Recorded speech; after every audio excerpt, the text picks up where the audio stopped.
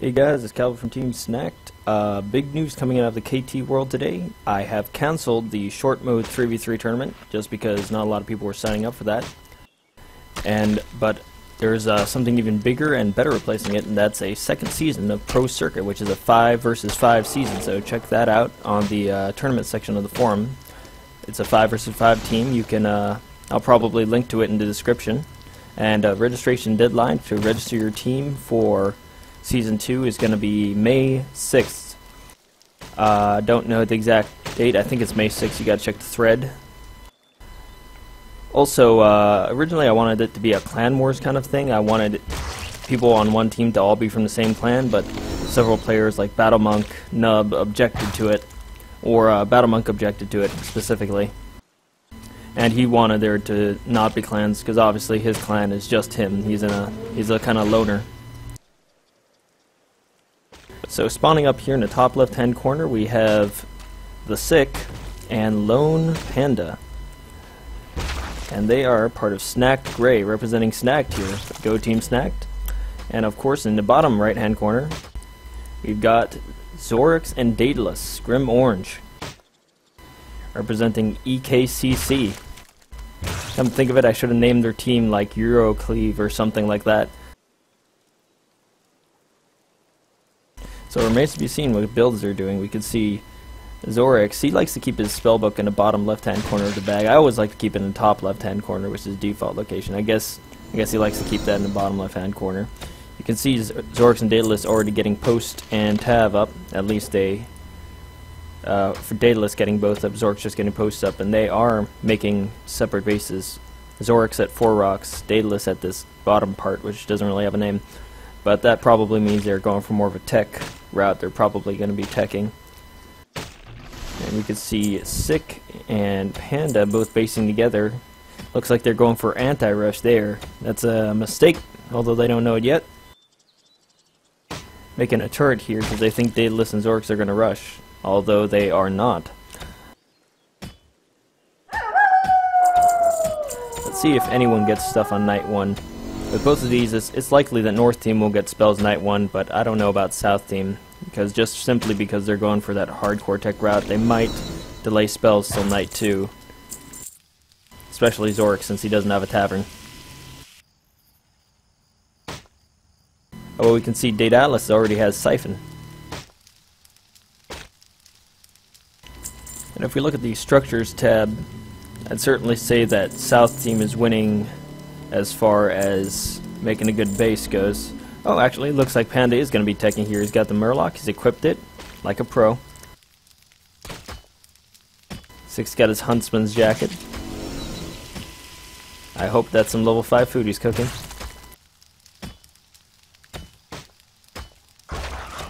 Let's take a look at the APM here. deadalus having about 100 APM. That's normal. Zorex, good APM. 6 APM is looking a little bit low here. For thesick, he usually has a higher APM than 60, but I'm sorry, that's thesick's Murloc, it's not Panda's Murloc. My bad. So thesick is the one who's going tech. He's anti-rushing and teching.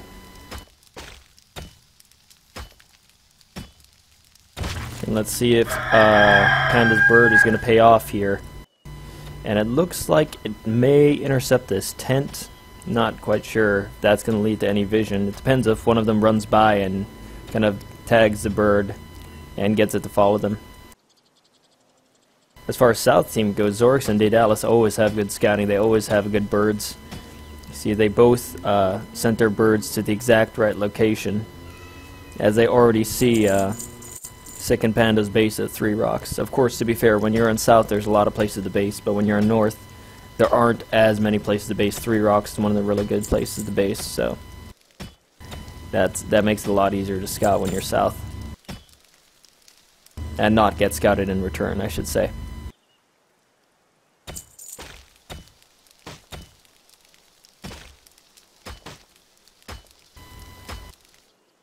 Still no spells for North team, which is really strange. If they're going for an anti-rush, you would have thought they had spells by now. Although if they aren't anti-rushing, I'm not sure what thesick is doing with this turret here.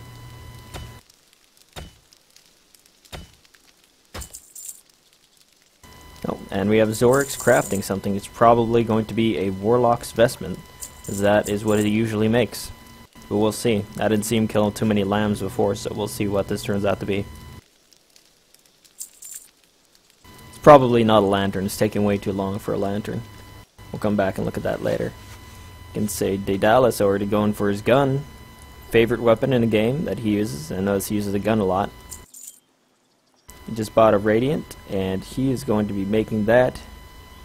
Oh, no, Zorex just bought a Radiant. That was Zorex's backpack I was looking at. Yeah, that was a Warlock's Vestment. He's going to be making the Lantern now. And Daedalus is going to be making the Huntsman's Jacket, and he already has his Lantern. So Daedalus full geared at 5 minutes. It's pretty good, even though it is basic gear. And typically you want full gear. If it's low to mid-art gear, you want it by between 4 and 8 minutes. If you can get it earlier, that's better. Maybe Daedalus will be solo rushing here, as he does have Gun Siphon. And he is going for that berry bush, so maybe going to be making some berry fizz? I don't know.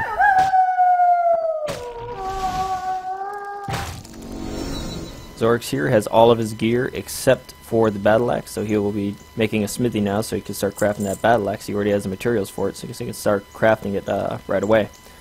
Although he's electing to mine this stone for some reason. You can see Sick and Panda already have their wisps. Panda here does not have a main hand weapon, I believe. Sick here going for an orb.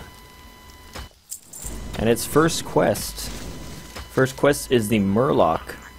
So I always like the boss quest for first quest, because you can use all the stuff you've been preparing to fight the other players to kill the boss instead.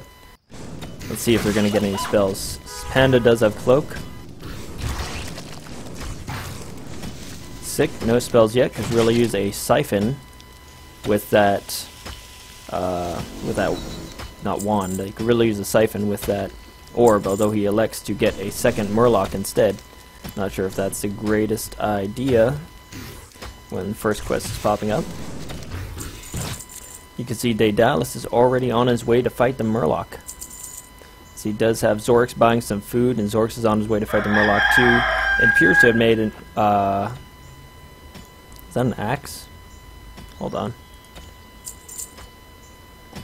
No, Zorex has an orb here. No, he has an axe. For some reason just showing it as an orb in the replay. Yeah, it looks like Zorex and Daedalus are going to opt for this early quest, so it's a pretty good idea. If you see the Murloc only has 800 or 900 health, it's a fairly weak early game Murloc. We'll see if Panda and Sick can head down here and deny this. They do have the pet advantage. Let's see, they do have decent food for the most part, although it looks like Panda didn't get the chance to finish cooking those berry fez. Daedalus has no food. Zorex has some food, but they're going to get some food from the Murloc. Looks like they got the Murloc. Now the battle will begin. But that Murloc hammer is really OP in team fights, especially since you can snipe other people.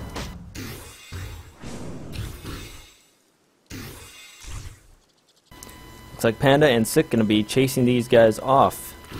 If Zorex and Daedalus had food, they definitely would have won that fight. Unfortunately for SnacKT, they are going to make it out of there and find some more tab food and beer and be able to heal up and get ready for the next quest and or attack.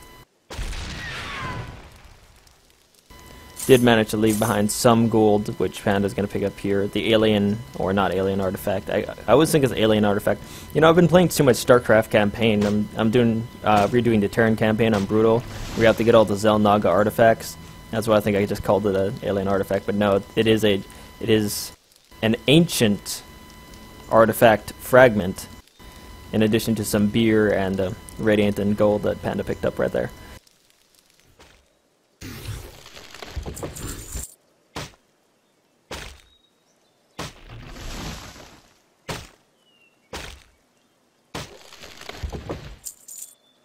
Daedalus getting his pet, infusing it with the Radiant he got from the Murloc.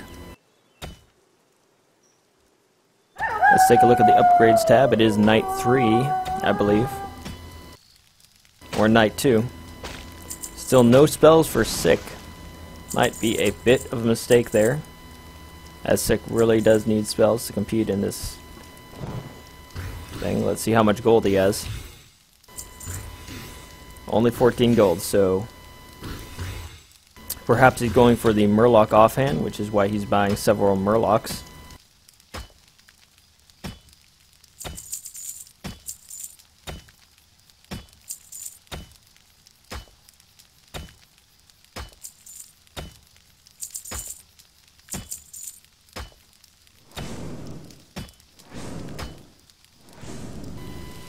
Does end up getting Shadow Cloak, and he gets a companionship upgrade. Perhaps going for an early second pet.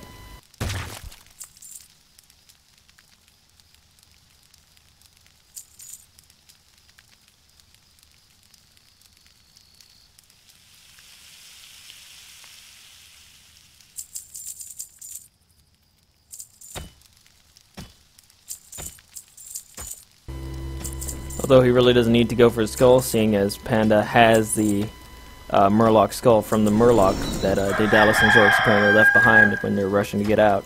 So actually, Sick really doesn't need to kill this last Murloc if he doesn't want to. Although he has 2 Wisps now, which is pretty good. Both of them with a companionship upgrade. So they're both going to be getting early double pets, which is pretty good. On the other hand, Zorex getting Cloak and Guardian Spirit. Cloak, of course, doing a lot of sniping damage with all the willpower of the Warlock's Vestment. Guardian Spirit, of course, is mandatory if you're going to be going for a Warlock's Vestment build. You need that to heal yourself, because food will not be as good. Daedalus looking pretty pimp with that Murloc's hammer. Going to be crafting something else here. Not sure what. Perhaps a buckler? Don't know. No, he's going to be crafting maybe a heavy iron gear. Next quest is popping up already, 11 minutes. That's kind of, sort of early. Sometimes it comes between like 11 and like 14 minutes. But second quest is here. We'll see if Panda and Sick opt to do this. Maybe Sick not opting to do this, or deny as he's still back at the base. Zorex and Daedalus looks like they are going to be heading for this though. With that heavy iron breastplate and all the endurance. Or stamina, not stamina, that's World of Warcraft. All the endurance on the Murloc's hammer. Daedalus is going to be looking like he has a lot of health here. 800, I believe. Nope, that's only 600. 650 health. It's still quite a bit.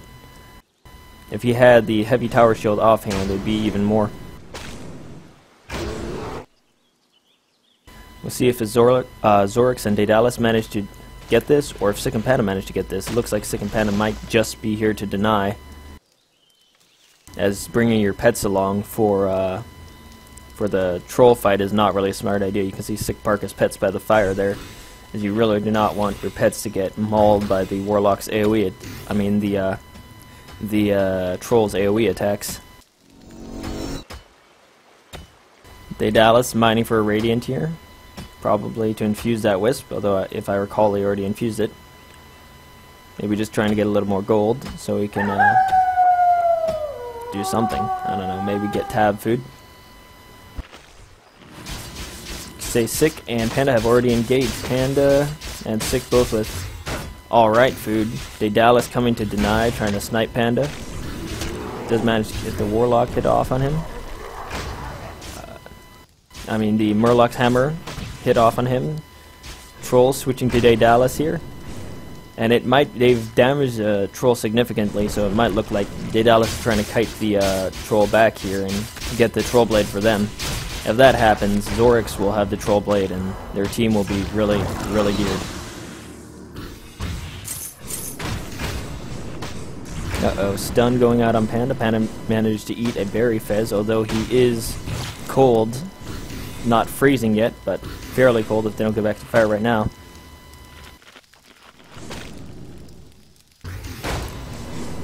Looks like this might be GG for Panda here, as he is running out of warmth. He's only got 10 warmth left. We'll see if Sick manages to heal him with the orb.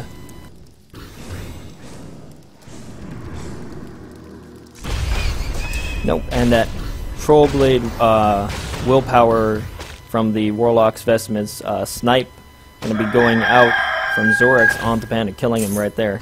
That was an epic snipe. You saw, he just killed him from like a third health. Zorex, of course, switching to the battle axe when he needs to chase Sick for the extra run speed.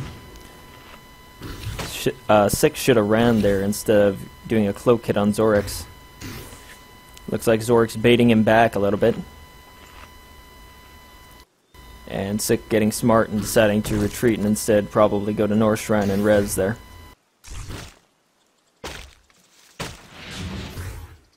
This is going to be a tough fight for Sick and Panda, even if he gets Panda res, considering that they both, I'm guessing, only have 5 artisan. Nope. Panda has 10 artisan. Sick also has 10 artisan, going for a cooking foraging build with 10 art. So actually they do have the artisan to tech into better gear, and if they want to after they res Panda. Unfortunately, Daedalus and Zorex are looking pretty buff with the Morlock Hammer and Trollblade. Those are 2 really good weapons for 2v2s. Let's take a look at the upgrades tab and see what's going on here. You can see Daedalus definitely out-teching everyone in the game with both the Predatory Knowledge and Companionship upgrade and the health upgrade for his pet. And you can see Zorex getting even more pet upgrades, unbelievably. Predatory Knowledge, which is the one that makes your pet scale. He's got the anti-PvE buff for his pets that makes them dodge boss moves. He's got the Companionship upgrade for 2 pets, and he's got the health upgrade. So both of them with crazy pet upgrades. Both crafting obedience rods. We'll see if they're going to tame a few pets before they go to deny Sick the res. You can say Daedalus is already on his way to North Shrine to try to deny the res or to kill Panda or Sick at North Shrine. He thinks he can take them solo because of his Morlock Hammer. Although Daedalus is a bit lacking in food.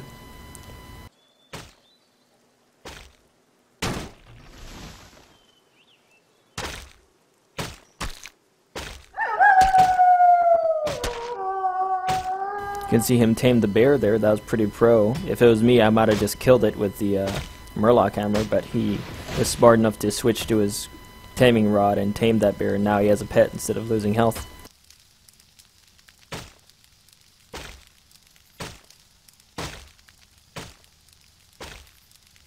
You can see, and also taming a wolf. So, and he has a transformation scroll from the quest, turns his bear into a polar bear. So Daedalus and Zorex definitely out-teching Sick and Panda by far. You can see Sick already got the res off on Panda, but this is going to definitely be an uphill battle, and I don't just mean if they turret at North Shrine.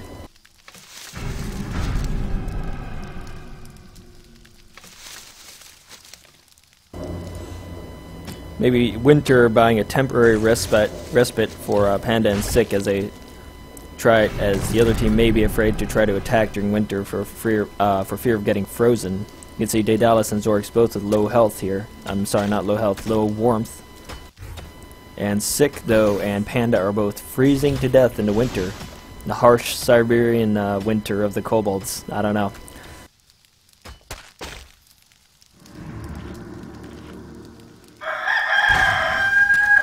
Panda here attempting to fist fight a bear. Never a good idea. Don't go out into the woods and fist fight a bear, especially a polar bear. They're just too badass for you to take. Does manages to get that bear pelt. Maybe he's going to make a huntsman with that.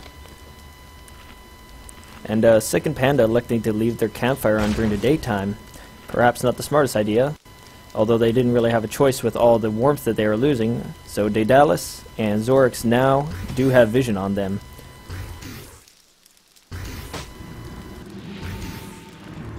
And things are looking pretty dire for North Team here.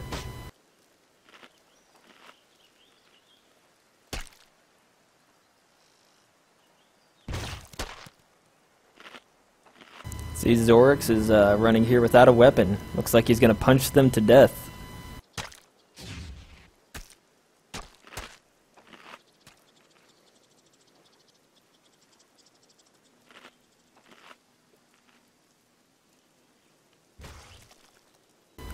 Deadalus looks like to be catching up to Sick here. Sick with 0 warmth. This looks like it's going to be GG. He's not going to be able to fight that polar bear, dire wolf, and the Murloc hammer at the same time. Oh my goodness. Deadalus just destroying Sick there. Didn't really have a chance, to be fair.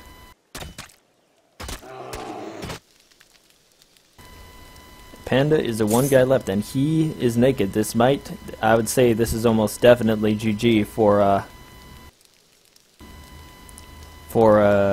Panda and Sick.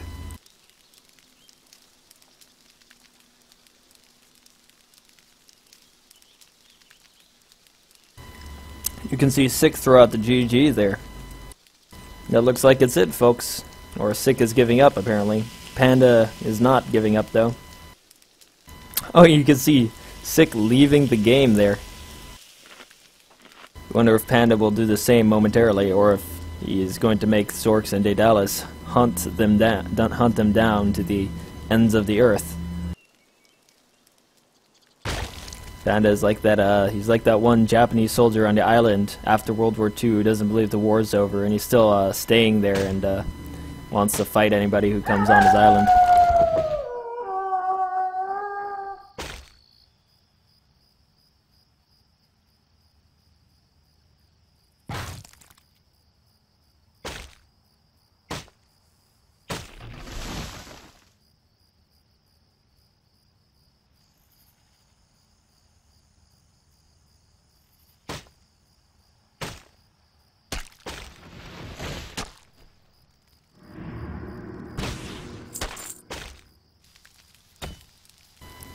Deadalus and zorex. Let's take a look at the upgrades tab.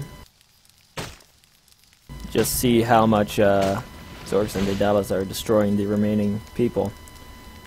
Yeah, you can... Anyway, so since Panda's refusing to leave and just deciding to stay and try to 1v2, I'm going to talk a little bit about next season. Originally, I wanted next season to be a Clan Wars thing.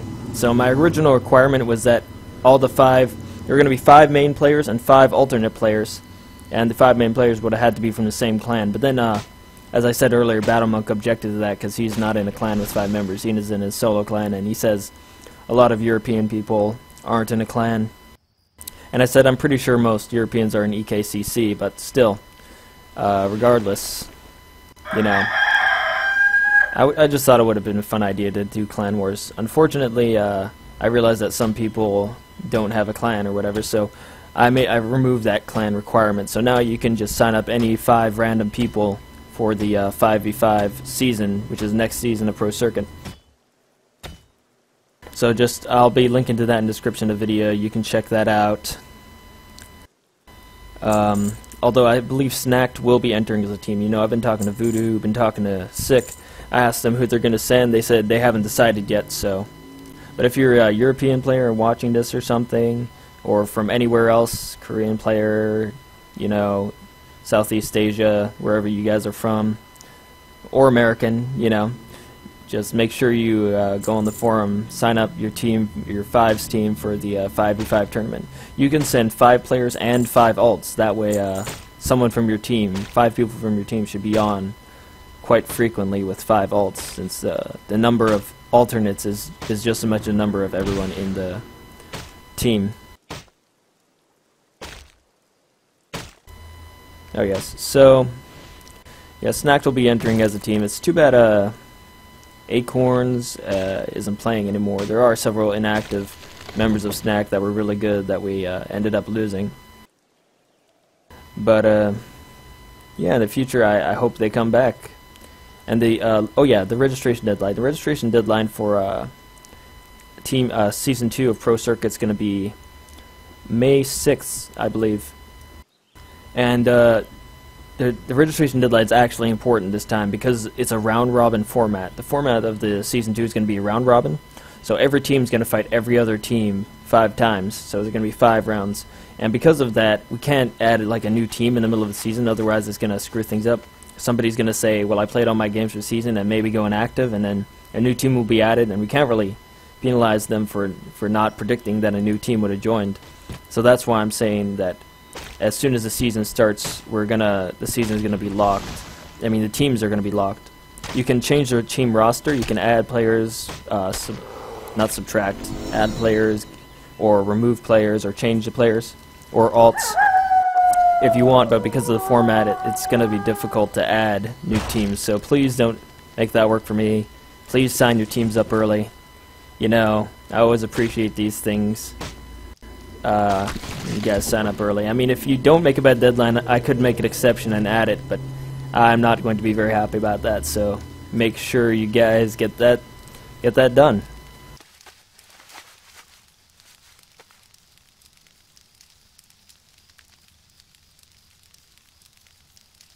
You can see Panda here doing his pro cutting around the Huntsman Lodge and then taming the bear.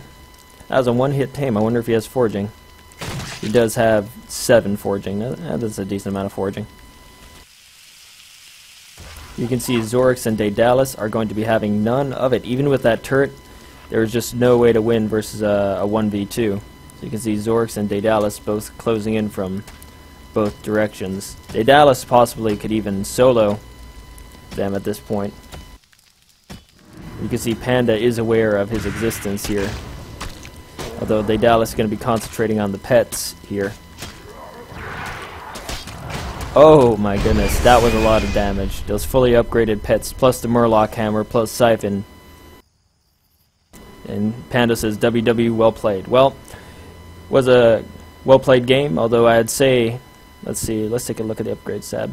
Sick only getting Cloak that game. You know, Sick's a really great player and was a really great player historically, but I think he didn't perform that well in this game. On the other hand, Zorex and Daedalus shown their classic strategy of doing their normal builds and questing for upgrades. It's definitely, I'd say Zorex and Daedalus definitely deserve to win this tournament, if they do.